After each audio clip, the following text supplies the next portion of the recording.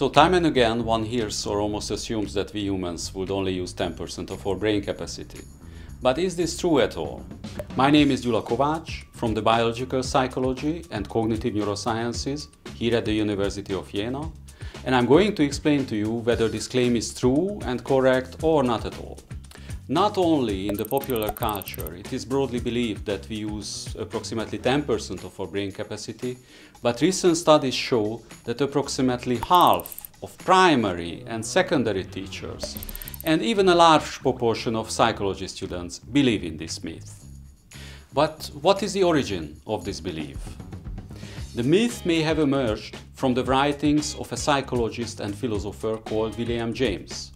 In his book of 1908, The Energies of Man, he wrote, "We are making use of only a small part of our possible mental and physical resources." The myth has perpetuated much like any other urban legend does. So even today, several movies depict persons with using their entire brain capacity as having superpowers, like a film, for instance, by Luc Besson called Lucy. But how much of this myth is true? First and above all, like any organ, the human brain is the product of our evolution. It makes approximately 2% of our body weight, which is one of the largest among animals. Evolution would have never produced such a large brain for us if we were only using a tiny proportion of it. Even more importantly, however, the adult brain uses approximately 20% of the available body energy. So it's easy to see that it would be a huge waste of this energy if we didn't use it fully. Second, previously it has been thought that large parts of the brain, the so-called association cortex, which is depicted with darker colors here, do not have any important functions in our life.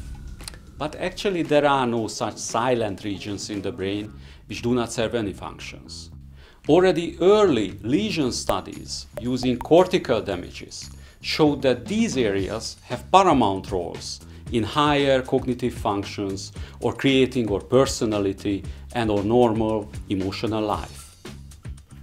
Current brain imaging techniques, which developed in the last couple of decades, can depict the activations of the living human brain. They found that many areas are active simultaneously together, even when we are in complete rest and doing nothing.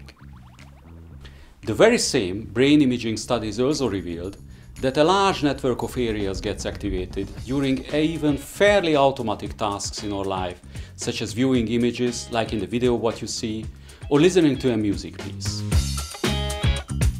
Thus one can say that the claim that we would only really use 10 or 20% of our brain capacity has been refuted.